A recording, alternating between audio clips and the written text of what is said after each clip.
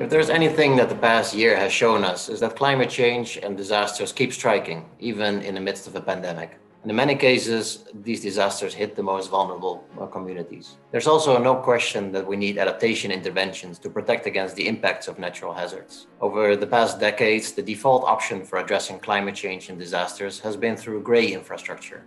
Dikes to keep our feet dry during a flooding, or water storage facilities that buffer water in times of drought. Now, while these investments are effective and much needed, they also have their limitations. They're often quite expensive to construct, and the cement, steel, and other construction materials come at a high carbon footprint.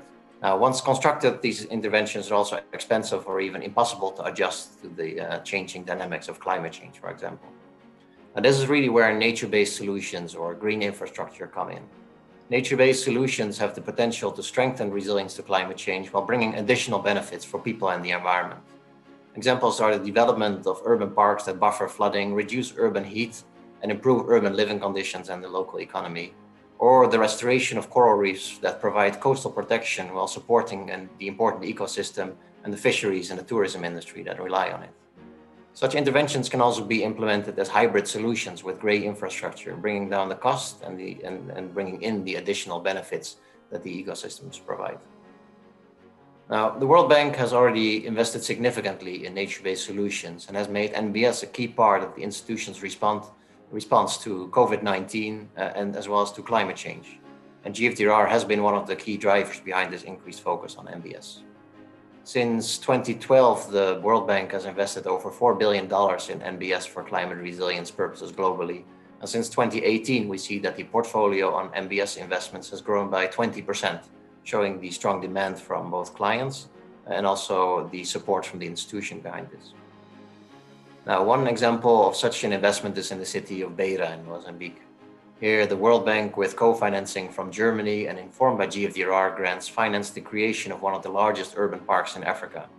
It's specifically designed to fight flooding while improving urban living conditions for 50,000 inhabitants with bike paths, a botanical garden, a restaurant, creating local jobs in the process.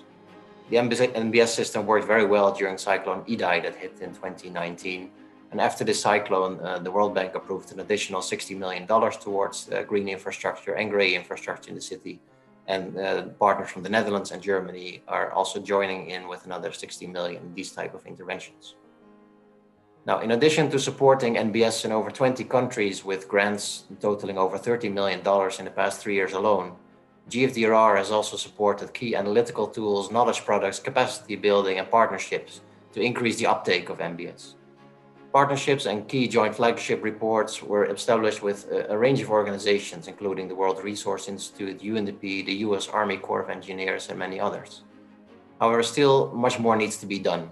There are gaps in the knowledge on how to analyze, design, and monitor NBS. Governments around the world need technical support to help identify the key opportunities for NBS and integrate these into investment planning. And as demand for NBS is quickly outpacing what we've been able to support so far, which is a good sign. So now GFDRR is launching an ambitious new global program on nature-based solutions for climate resilience. The program will scale up the technical support we can give to governments and cities globally and develop new knowledge products and innovative tools to map, analyze, and monitor NBS. We'll also further expand and strengthen international partnerships. The end goal is really to make sure that NBS are the go-to option for addressing challenges in an integrative way. And in collaboration with our partners, we can achieve that governments, World Bank teams, development partners, engineers consider NBS as part of the solution to climate risks from the very start and have the right knowledge, tools, and partners to do so. Thank you very much for your attention.